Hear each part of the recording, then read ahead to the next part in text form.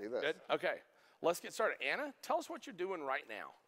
All right, so I work with brands right now, Mindful Health, as you mentioned, and Real Dose. And basically, we're looking for ways to make the business sustainable. And obviously, we do that through what we call conversational commerce.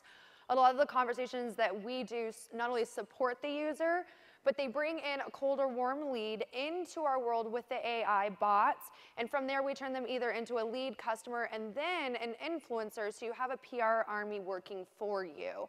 Like Perry was saying, one thing I want to impress upon about AIs and bots, a lot of people go on the leg of, oh no, they're going to replace us. And I'd like to change the mindset that they're actually there to support you for these small and large problems in your business that you may not know that are there. So for example, we marry our persona marketing. So we'll put an organic post online. We'll train the avatar on how to respond. Once they respond, we bring them into a bot sequence. Something I think we do a little bit differently that I believe is winning, we actually give our bot a persona. One of our bots we call Betty Bot. We let the user know that it's Betty Bot. They're there to support us. 20% of your market on Facebook comes to Facebook for loneliness. So we keep that in mind. You want to, yeah, so I can give you the top 3. This is directly from Facebook, so we're a Facebook partner. If you want to know the top 3 mindsets that you're working with on your Facebook and Instagram platforms, 20% is loneliness, 13% is major depression, and the other 13% comes in for weight loss. Woo. So those are I got all 3 of those covered. Perry, everybody, Perry. And I am the Facebook avatar, it turns out. What do you know? So there's a couple different approaches that you can do with the AI bots. You need to start with your intention. What is the intention do you want? Do you want to build a subscriber? Do you want to invite them to your YouTube channel? Do you want to sell them on something indirectly or directly? And that's really how you have to devise your sequence. What we do as well is we embed what's called input behavioral triggers. So we'll take, I don't know if you guys are familiar with Ryan Levesque, is a great example of survey sequences. We'll take an 8-part sequence. We'll actually put it into a conversational piece with buttons that the user is actually answering that quiz.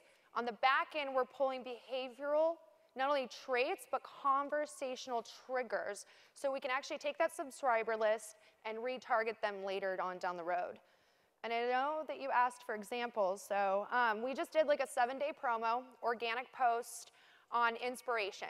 We were able to do 7 posts. We brought in 1,700 actual clients that converted through this bot. We built a subscriber list of 21,000 people, and the revenue was just shy of 50,000. Now that's organically.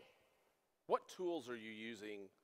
How much of this is logic, of you sitting down to logic this thing out, which I know is a lot, right? Yeah. Because right now you have to a beginning logic and a beginning data set usually, right? Absolutely. Yeah. So what kind of tools are you using to assist you to do this right now?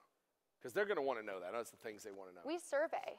We survey quite a bit on... Are there tools to build these bots, though? Yeah, so the bots that we use, I know that Ezra was saying ManyChats, which is a great option.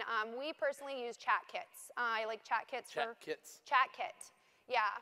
Chat kit is phenomenal from the standpoint of the input triggers that you can pull in. And when you actually go into the live chat platform where you see the avatars interacting, you can start seeing their behavioral profiles and the demographics built out. The reason why I think that is brilliant is now I can retarget people that are too tired or hungry with additional products. The other thing that we do as well is we're using a lot of Google geocoding. So for brick and mortar, if they're in the area, we can actually have the bot say, hey, did you know that you're like 5 miles from such and such? And then we can open up a product carousel so we have a one-click purchase. Fantastic. She's kind of dumb, isn't she? All right. Incredibly dumb.